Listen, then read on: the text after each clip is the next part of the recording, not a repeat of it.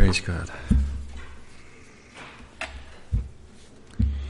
And Heavenly Father, we just pray that you would bless your word to our hearts tonight and give clarity and understanding to your ways. In Jesus' name. Amen. Well, this evening's message has been sitting on my desk for the last 2 years.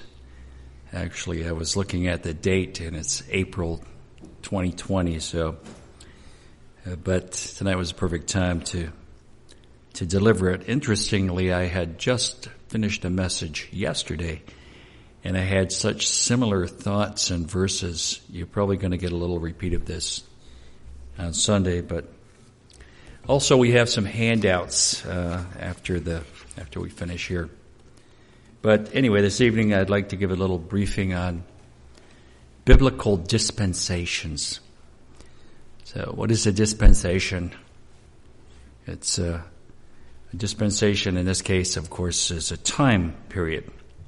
So understanding biblical time periods is very necessary in order to understand the times in which we live. So very important little subject here. We live in at a very unique time on the divine calendar. The scripture gives 7,000 years to the Adam creation. And so we're going to break this 7,000 years into segments or dispensations. And our main objective here is to understand where we are on the divine calendar. Amen? We did start this, right? Good. But anyway, that's very important. Remember the tribe of Issachar, they had an understanding of the times in which they lived, and the people were at their command because the people recognized that they had knowledge of the period of time that they lived in. And so just looking at 1 Chronicles for a minute, 1 Chronicles chapter 12, verse 32, it says, and of the children of Issachar, which were men that had understanding of the times, to know what Israel ought to do, the heads of them were 200, and all their brethren were at their commandment. This tribe had an understanding of the times, and so they had the attention of their brethren. But you see, when we have an understanding of where we're at, people will come to us and they'll listen to what you have to say. They know you have something that they don't have. Now, the 7,000 years given to man parallels somewhat to the 7 days of creation. Actually, man was to labor 6 days and to rest on the seventh day. And then man was to work the fields for 6 years and then rest the field on the seventh year. They couldn't plant, harvest, or anything on the seventh year. And so the land was to rest. And there's a lot of types, actually, in Scripture. There's 6,000 years given to man. That is the worldly government, worldly human invention. And then there's coming 1,000-year period of time when there's going to be divine government upon earth, and there's going to be peace, and there's going to be rest. The whole earth is going to be at rest, and it's going to be singing because divine judgment, and there's a divine government upon earth. Now, Peter gives us a little key. You know, there are key verses, very important. But looking at 2 Peter 3:8, it's a key verse to understanding a lot of verses. And 2 Peter 3:8 says, but beloved, be not ignorant of this one thing, that one day is with the Lord as 1,000 years, and 1,000 years as one day. Now, there are certain scriptures that you could never understand unless you use this key verse here. And we'll consider this a little bit as we continue on here. But right now, let's just consider briefly these time periods, and then we'll look at them a little closer. But we want to bring it into present tense reality and see where we are on the divine calendar. So let me first mention these 6 time periods. Actually, some see 7, some have more than that, but you could probably put that up on the overhead if you want to. And as I said, we'll come back and give a brief explanation for each one. But the first one here, the first time period we have is the antediluvian age. And that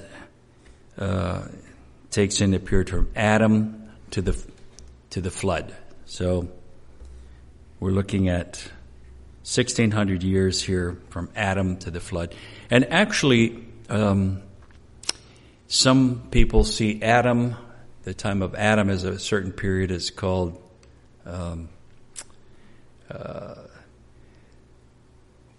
what do they want to call that? The age of innocence.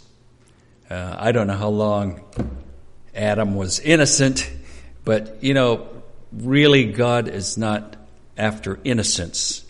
He's after holiness. And so innocence has to be tested. And so God is going to test us. And when we come through the test and we pass the test, then we are holy. And that's what he's after. Not innocence. A baby is innocent, but he wants us to become holy.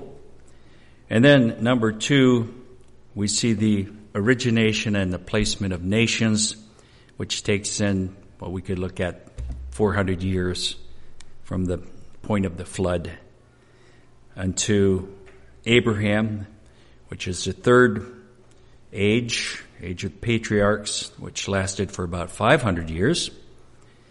Then number 4, we have the Old Testament age, 1,500 years from Moses to the cross. And then we have the New Testament age, which takes in 2,000 years. And then we have finally the millennial age, 1,000 years, for a total of 7,000 years. Now, actually, I kind of rounded this off. I did because there could be a 50-year variance, so I just rounded it off to make it a little bit easier. Okay, but there's 7,000 years basically in the Adam creation, and 6,000 years given to man, and then 1,000-year reign of Christ. Okay, so let's look at number 1 here, the antediluvian age, the age before the flood, Adam to Noah, 1,600 years. And then we have the dissemination of nations. And from Noah to Abraham is 400 years. And during this period, the nations, of course, came to Babylon, and they were defined genetically. All of their speech was changed, their language was changed, their genes were changed, and then they were placed. During the days of Peleg, the nations were divided into various parts of the earth during that period of time. And so you have Genesis 11 for the Tower of Babel, and then the nations being divided during the days of Peleg in Genesis 10:25. But let's look at a verse in Acts 17:26. Acts 17:26. It says that he hath made of one blood all nations of man for to dwell on all the face of the earth, and hath determined the times before appointed and the bounds of their habitation. So God placed these nations in different parts of the earth. It was during the days of Peleg, the earth was divided, and I think even the earth was it was all one mass at one time. I think that's when the earth was actually divided and pulled apart. But anyway, another subject. So God placed the nations, and then during the age of the patriarchs, from Abraham to Moses, covers about 500 years. Abraham begat Isaac, Isaac begat Jacob, Jacob begat the 12 sons, and they went to Egypt for about 400 years. but that whole period covers about 500 years. And then we have the Old Testament from Moses to Christ. And of course, the Old Testament began Mount Sinai, giving of the law. And the age of the law, the Old Covenant was in force until the cross. So about 1,500 years, Old Covenant. And then we come to Christ. And of course, he had to die to put the New Testament into force. And let me just read here from Hebrews chapter 9 and verse 16 and 17. I hate to rush, but we're a little bit behind here, and I want to cover this as quick as possible. But Hebrews chapter 9, verse 16 and 17, and it says, "For where a testament is, there must also of necessity be the death of the testator." In other words, a will is not in force until the person dies, right? Well, going on to verse 17, "For a testament is of force after men are dead, otherwise it is of no strength at all while the testator liveth." So Christ had to die to put the testament into force. And that was around 30 AD. So that began the new covenant. And the New Testament, from the ascension of Christ to the second coming of Christ, covers about 2,000 years. Now, Christ returns at the end of the church age, second coming. And so when he comes, that will complete 6,000 years. The second coming completes 6,000 years, and then there's going to be a 1,000-year Sabbath, 1,000-year rest. Okay? Then we have the millennial, that is the millennial age, 1,000 years, when Christ is reigning with his government upon earth. And at the end of that comes the great white throne judgment. So millennium means 1,000, and that 1,000-year reign of Christ, I want to be here. I don't know about you. I want to be here. I want to be a part of that government. But it will bring peace on earth. The earth is going to be renewed. You know, there's a lot of people, activists today, that are concerned about, the earth. But, during the millennium, the earth is going to be renewed. In fact, there's going to be a river that flows from the temple, that flows out, and everything it touches lives. It's going to go down into the Mediterranean, the Dead Sea, everything comes back to life again. So I don't think you have to worry too much about saving the earth. It's already written. All right? And then in Isaiah chapter 14 and verse 7, it says, this is the millennium, "The whole earth is at rest and is quiet. They break forth into singing." So it's going to go back to the way it was in the beginning. The lion and lamb lie down together.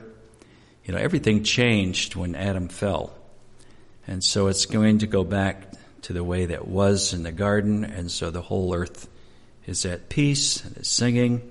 Even nature is changed during the millennium. It's good news, isn't it? And so animals won't be preying on each other. But we're considering these time periods that are given in Scripture. I mean, all Scripture is profitable, but it bolsters our faith and it gives us an answer for those who are around us. We want to be like the sons of Issachar, children of Issachar. Now I want to move on to the Moses tabernacle here. And Moses tabernacle was a pattern of spiritual or heavenly truths. And it says that in Hebrews 8:5. But one of the truths that we find in Moses tabernacle concerns dispensations. There's 3 dispensations revealed in Moses tabernacle. I think most of you are quite acquainted with this here, but just for a refresher course anyway, we find in the outer court that the measure of the outer court is 1,500 square cubits. The fence is 300 cubits around, and it's 5 cubits high, which comes to 1,500. The age of the law is 1,500 years, about 1,500 years from Mount Sinai to the cross. All right? Then we move into the next section of the tabernacle, and the dimension there is 2,000. It's 10 by 10 by 20. It's 2,000 cubic cubits. 2,000 is the church age. So there's 2,000 years to the church age. Then there's another veil, another section, which is the Holy of Holies, which is 10 by 10 by 10, which is 1,000 cubic cubits. That's the millennial age. So you see all three dispensations here in Moses' tabernacle. Old Testament, New Testament, millennium. Okay? Everybody's clear on that, right?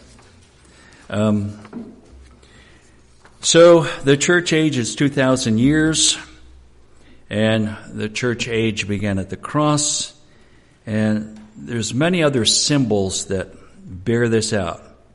For example, Israel was following the ark in the wilderness. They had to have a gap between themselves and the ark. And what was the gap? How far was it? Anybody know? 2,000. 2,000 cubits between Israel and the ark. They couldn't approach. It was a 2,000 gap. There's a 2,000 gap in the tabernacle, of course, because Israel essentially is cut off for the church age as a nation for 2,000 years. They don't enter in, they don't see Christ until the end of the church age. So if you want a reference on that, you could put Joshua 3:4. They were going to be cut off for the whole age of the church. That is, as a nation. Of course, there are Jews who believe, but so the ark is behind the veil. The ark speaks of Christ. And for the nation of Israel, the veil is still there. They don't see Christ.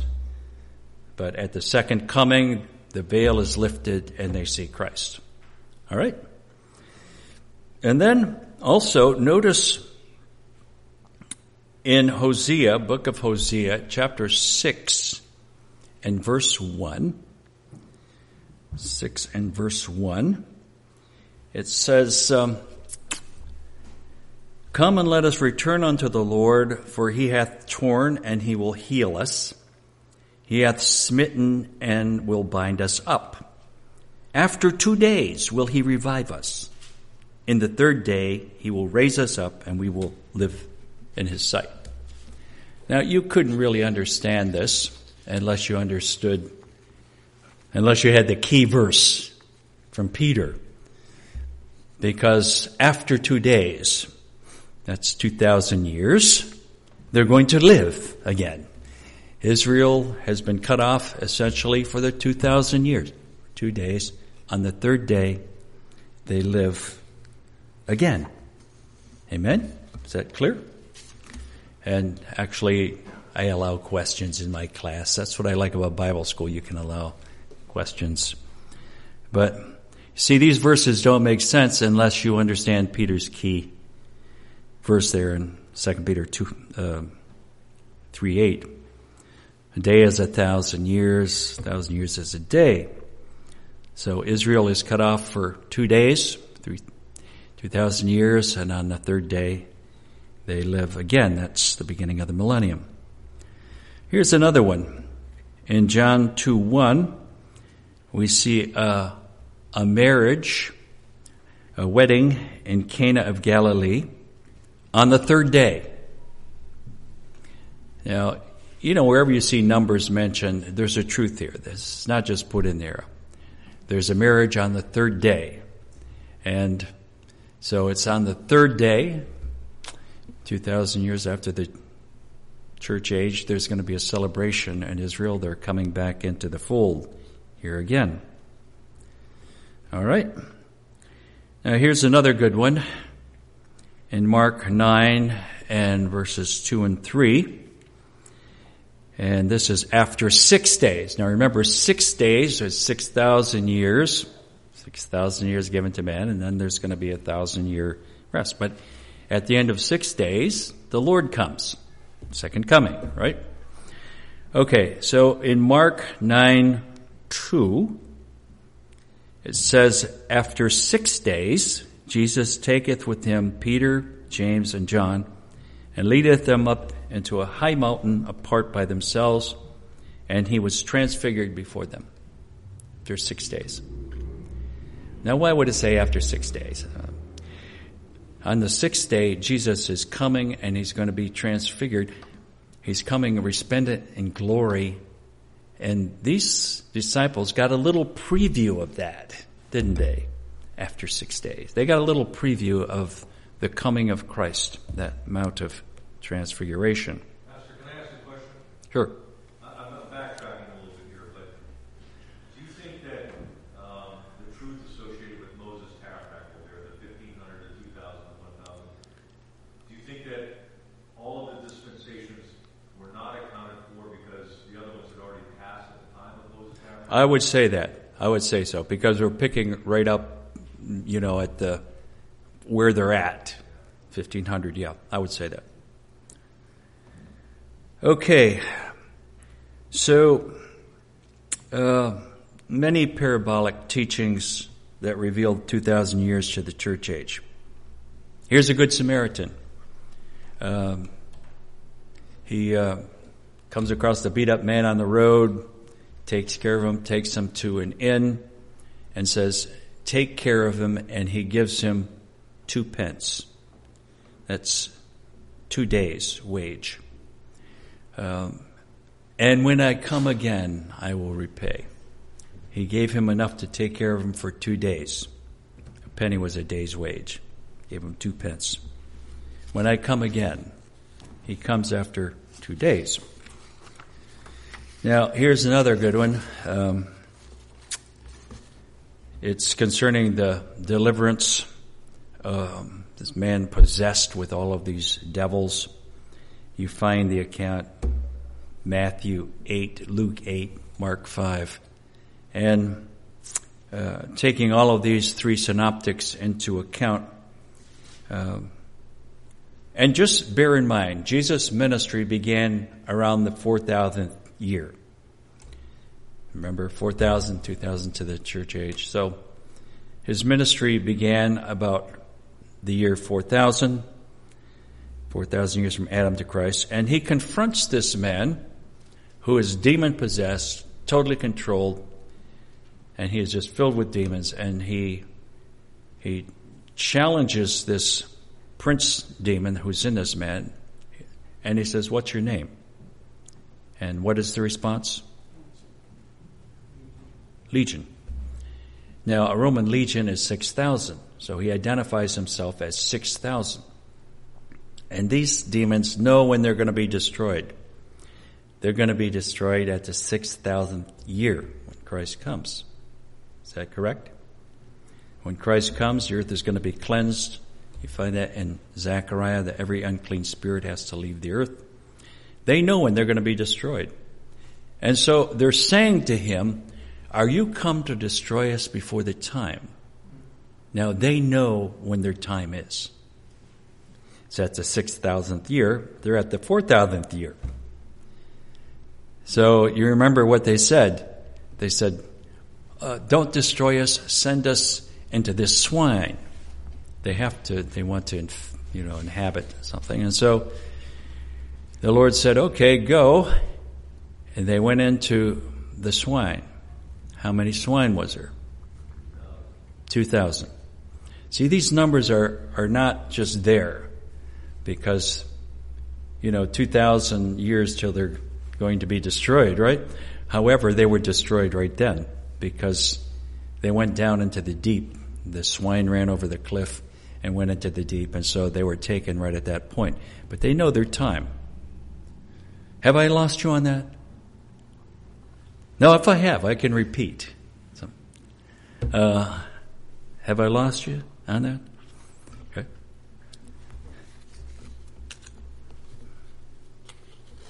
But that's the major point.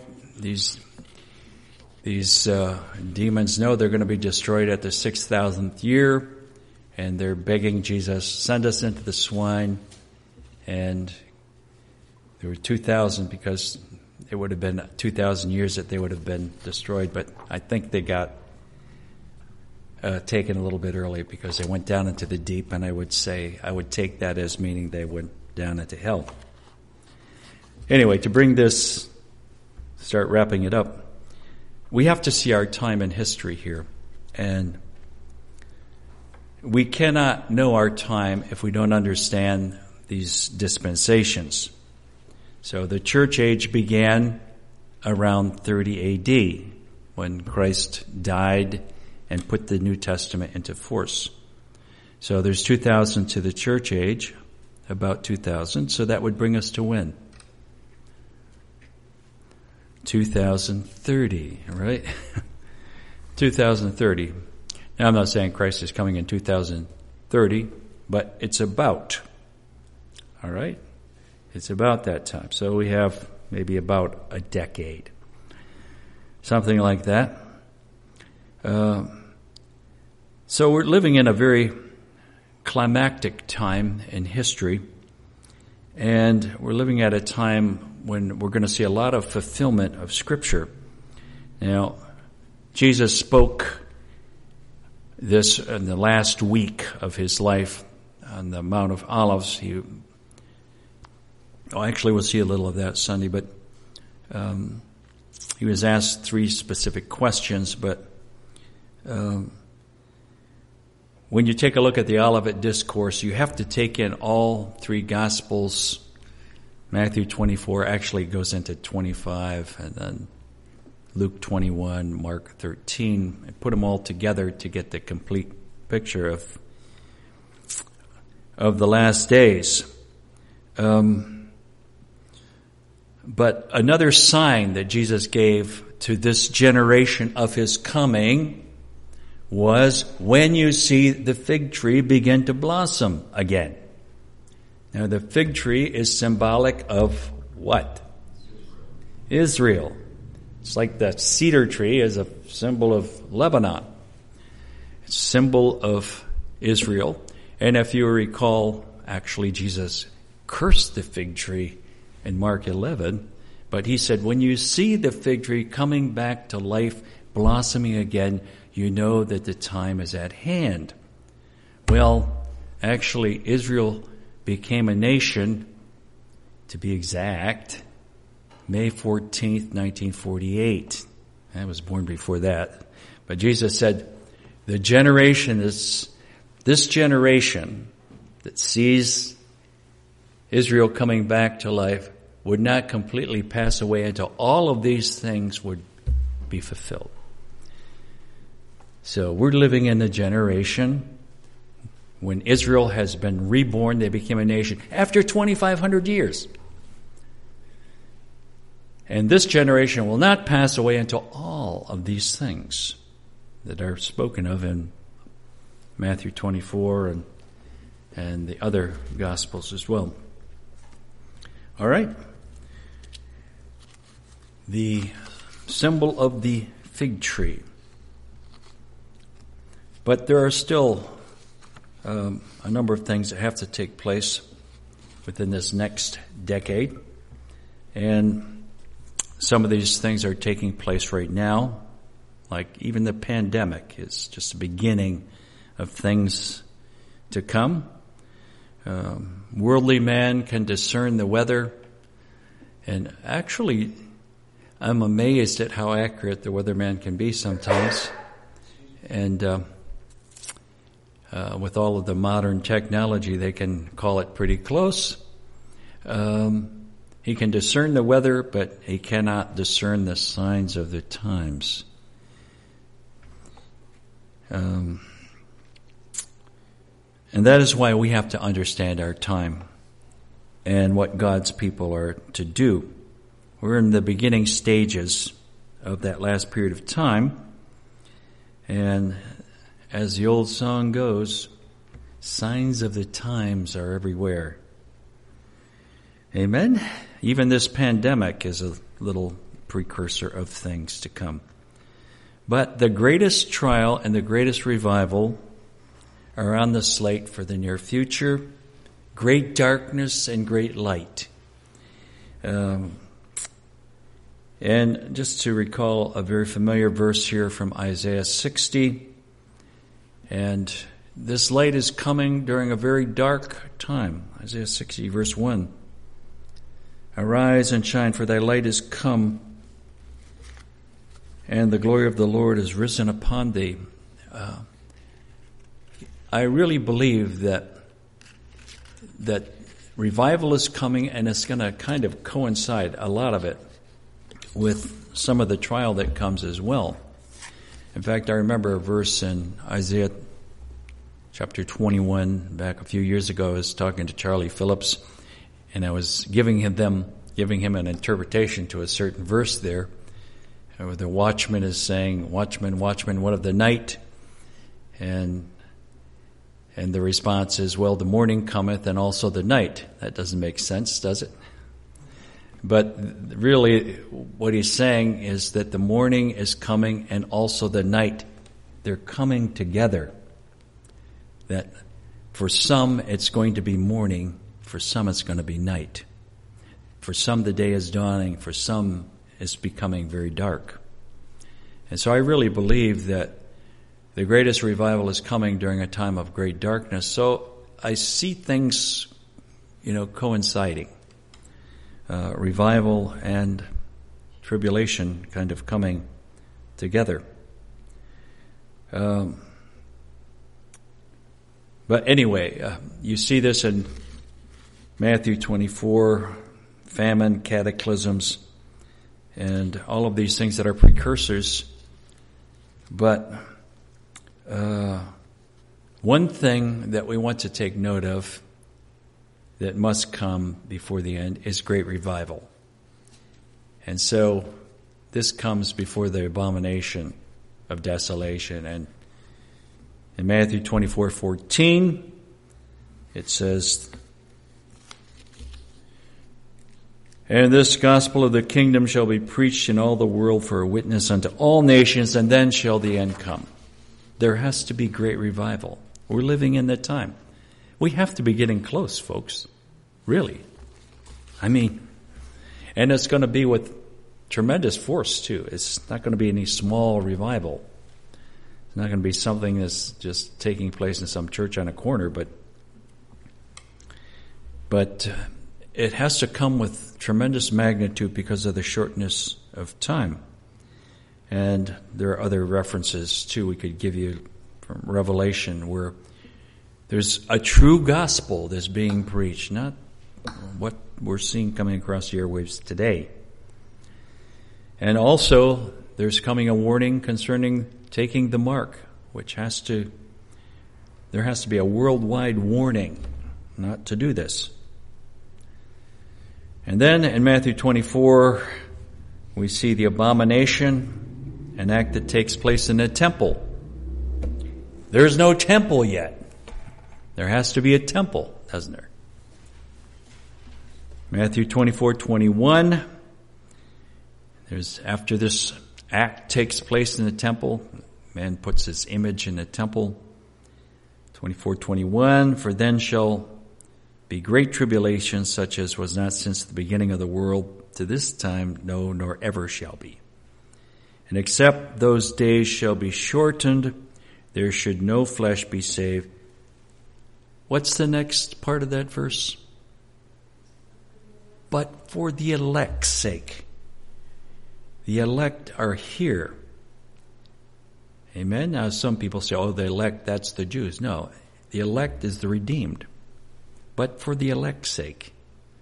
In fact, the deception is going to be so bad that if it were possible, even the elect could be deceived. Now that's not Israel, they're already deceived. The elect is the church. Okay? The elect are God's people. That's us, folks. We often hear it preached, the church is going up 7 years before the end. I don't know where in the world they ever come up with that. I mean, I know where it came from, but you don't see it in Scripture, that's all. We do see God preserving his people in Revelation 12, at least a segment of them, those in the holy place. And then, too, we have to see something happen in Israel. We have to see a temple come about. But then, after this tribulation begins, after this tribulation comes the catching up. Now, Matthew tells about the gathering that comes after this tribulation. And we're almost through here. But Matthew 24, 29, 30. It says, immediately after the tribulation of those days, shall the sun be darkened, the moon shall not give her light, the stars shall fall from heaven, and the powers of the heavens shall be shaken. And then shall appear the sign of the Son of Man in heaven, and then shall all the tribes of the earth mourn, and they shall see the Son of Man coming in clouds of heaven with power and great glory. Verse 31, and he shall send his angels with a great sound of a trumpet, and they shall gather together his elect. This is the rapture, folks, after the tribulation of those days. As the rapture really doesn't take place until pretty much toward the end of that 7-year period.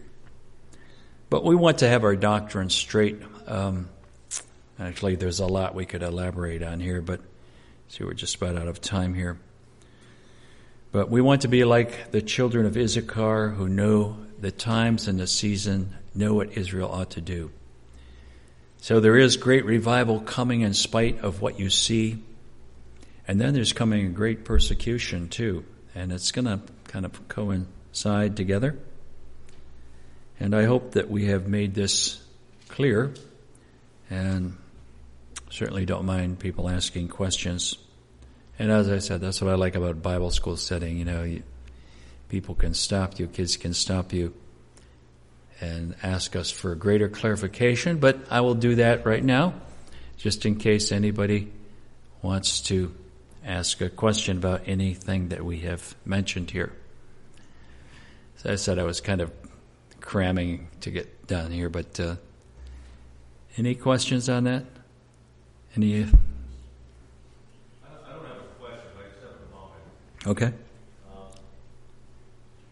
We don't ever want to take these truths for granted. The Proverbs chapter 25 says it's the glory of God to conceal a thing, but it's the honor of kings to discover them.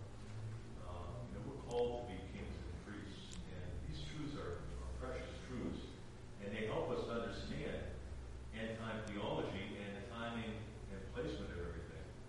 And we've heard these things for many years, and there may be a tendency to become complacent about it. But if we realize that God, in His wisdom, has hidden these things in His Word, and it's been the kings and priests that have gone before us that have exposed these things, and they're precious truths. Mm-hmm. And they give us, like the sons of Issachar, wisdom in our day. Yes, indeed. I've heard ministers say Christ could come tonight, or he might not come for another 1,000 years. That's not true.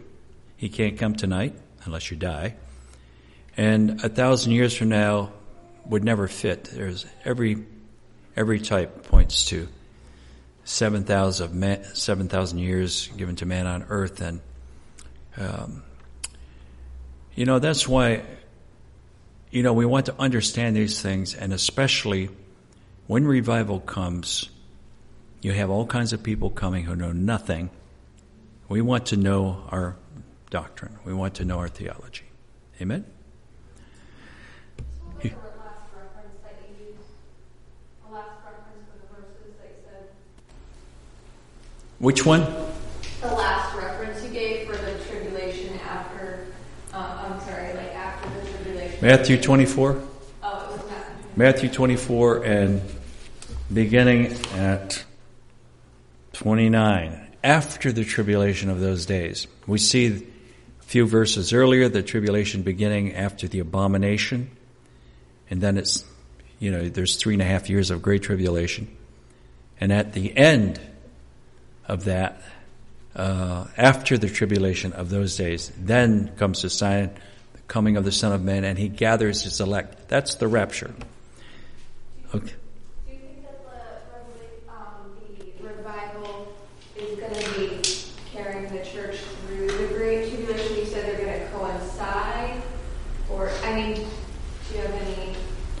I think a lot of this revival is going to take place during a time of trouble, just like the early church.